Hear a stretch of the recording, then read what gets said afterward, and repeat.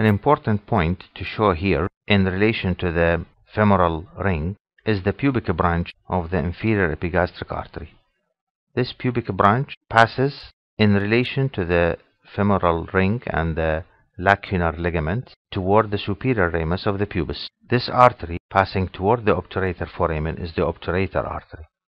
And before it passes through the foramen, it supplies a pubic branch as well to supply the bone.